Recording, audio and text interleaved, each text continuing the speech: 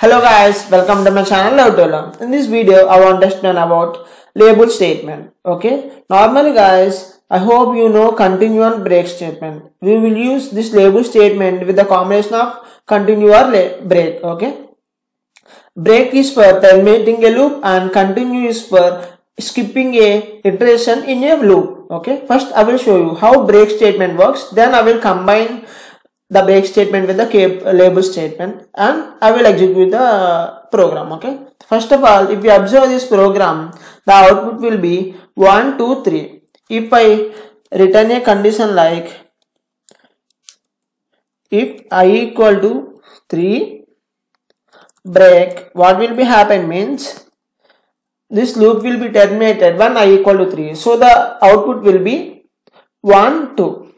You can observe it guys. I think so now you guys got some clear idea about this break statement, right?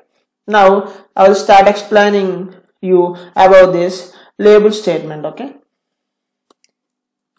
yep. First I will what I want to do means assume like I went to some interview. Okay, and let's assume like interviewer given me this code. Okay, and what he have done means, wait guys, just let me format it. Yep, first he have executed this program and shown me this output. Okay, and he have some expectations. Okay, now I will explain the question, then I will show you the implementation with the label statement. Interviewer given this output. Okay, with this code. Here what they have done, they are using two for loop, like nested for loop, the outer one and inner one. With this combination, they are printing system like A. Okay, and the output will be like this. Okay, and the interviewer expectation is he want 2 columns of ES. Okay, and he want to skip this 2. Okay, and he have some conditions guys.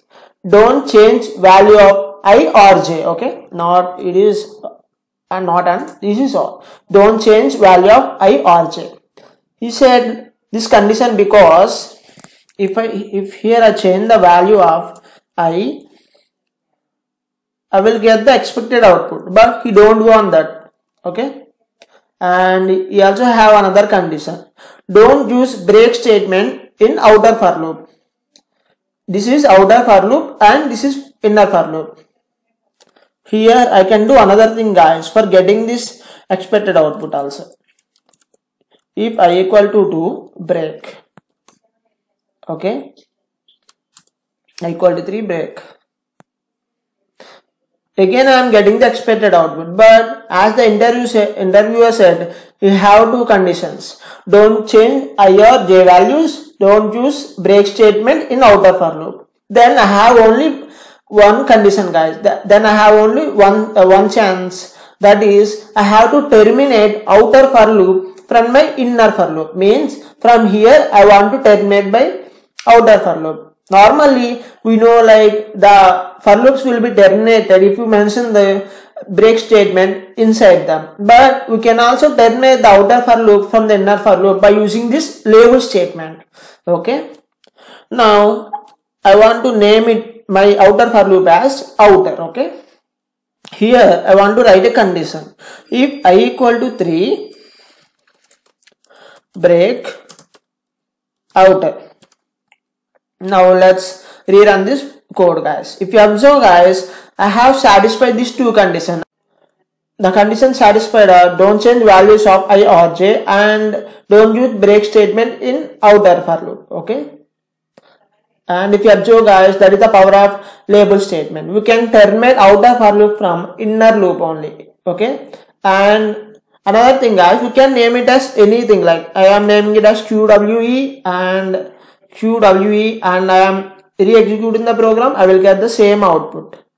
But remember one thing, readability is the most priority one guys. Okay, here just I was giving some demo like classes to you, so that is the reason I am not following any readability, but when you are writing it in the real time, you have to follow the readability guys. Okay, And if you have any queries also, please comment it in comment section.